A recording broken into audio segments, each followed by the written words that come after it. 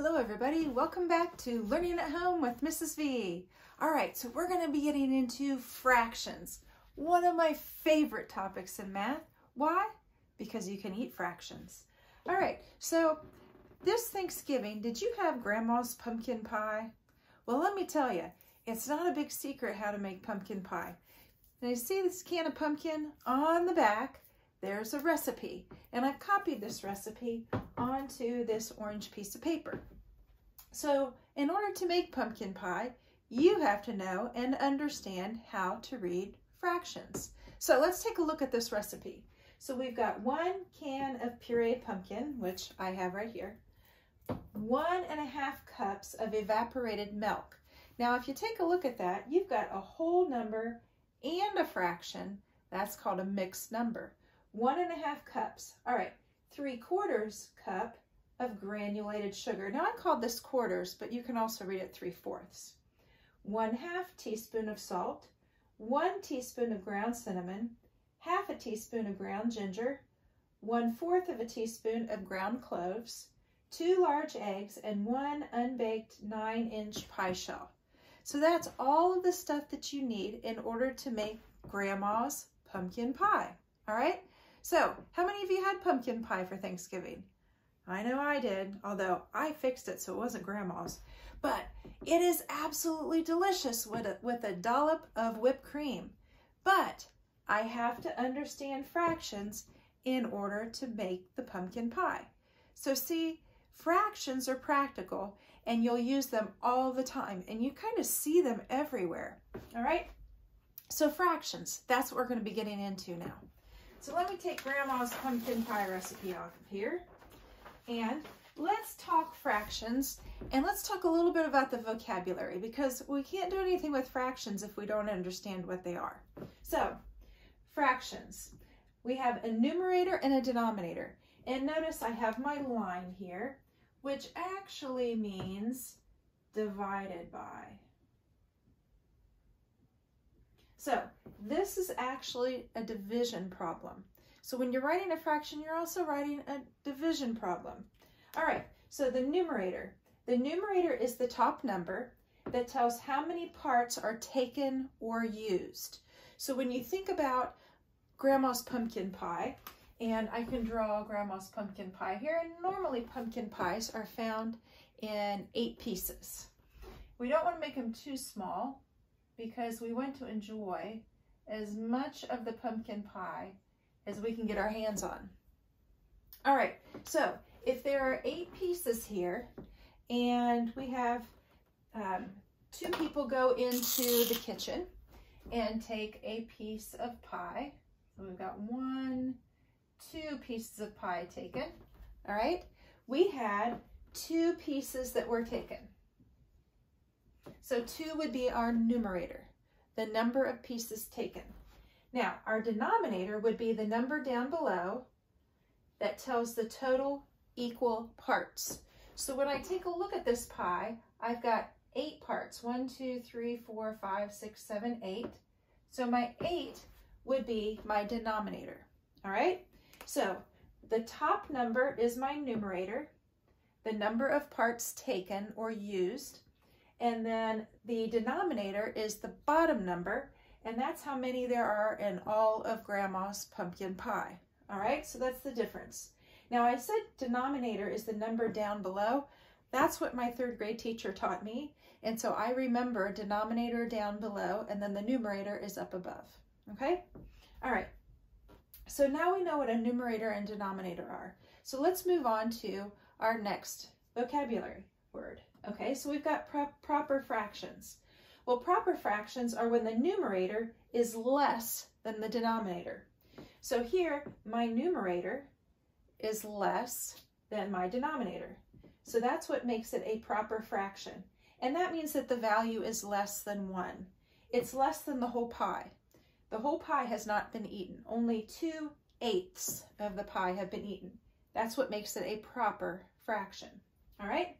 Now, we also have equivalent fractions. Equivalent fractions, it's just a fancy way of saying fractions equal in size. So I've got this pie that someone decided to cut into 8 pieces. Now, if we had somebody who really wanted large pieces of pie, we could take a pie and instead, right, the pies are the same size, approximately. And if we wanted that, well, then that wavy piece of pie, there we go. All right, so if we had this pie cut in 4ths instead, so there are only 4 pieces that could be taken. And say someone comes in and they take 1 piece of this pie. Now, take a look at the amount of pie taken here. Take a look at the amount of pie taken here. The numerator here would be 1. The denominator, the number of pieces, would be 4. But if you take a look, this is the same amount of pie. 2 people ate this. 1 person ate this. Somebody was really hungry for the pumpkin pie. So these 2 fractions are equivalent, which means they have the same amount that has been taken out of that pie. So those are equivalent fractions. So that's the definition of equivalent fractions. Fractions equal in size. All right, so let's make some connections to things that we already have learned about. Well, we could take the connection of money. All right, so we've talked about quarters, and we talked about that when we talked about decimals. And so we've got quarters. 1 quarter is equal to 1/4 of $1. Okay, so it takes 4 quarters to equal $1. I thought I had quarters in my pockets. I don't. I was going to show a visual, but they've eluded me. All right, so 50 cents. 50 cents, it takes 2 of those to equal 2 quarters in order to equal $1.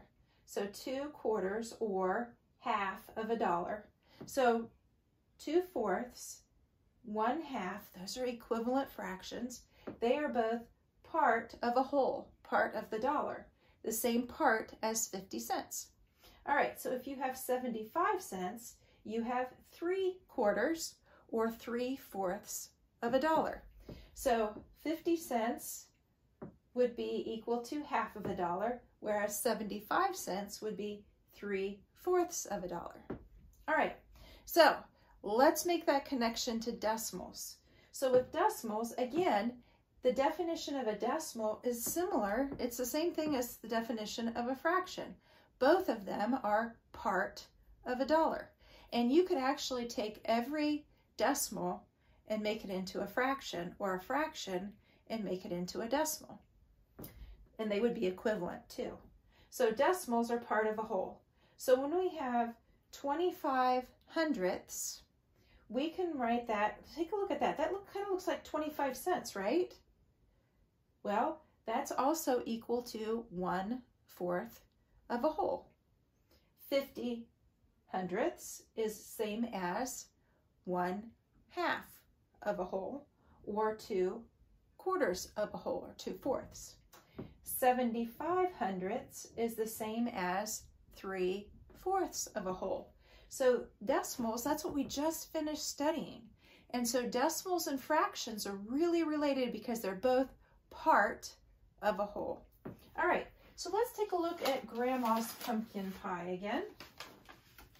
And let's take a look at how many fractions we can find in this recipe. So when we take a look at this, we've got a proper fraction because the numerator is smaller than the denominator. We've got another proper fraction here, 1/2 teaspoon, another 1/2 teaspoon, then 1/4 teaspoon. So look and see how many, we've got 1, 2, 3, 4 proper fractions just in this recipe. And then this one we haven't even gotten into yet. This right here is called a mixed number because it's mixed between a whole number and a fractional part. So we've got a whole and then a fraction that goes along with that. All right? So we're going to start talking about fractions. We're going to learn a lot more, and you'll notice that there is an attachment to this video, and I want you to refer back to the things that I've talked about in order for you to better understand the vocabulary behind fractions. All right, so we're going to keep learning about fractions, and take note, are you eating fractions? All right, I want you to keep watching, keep thinking, always stay curious, and I'll see you next time.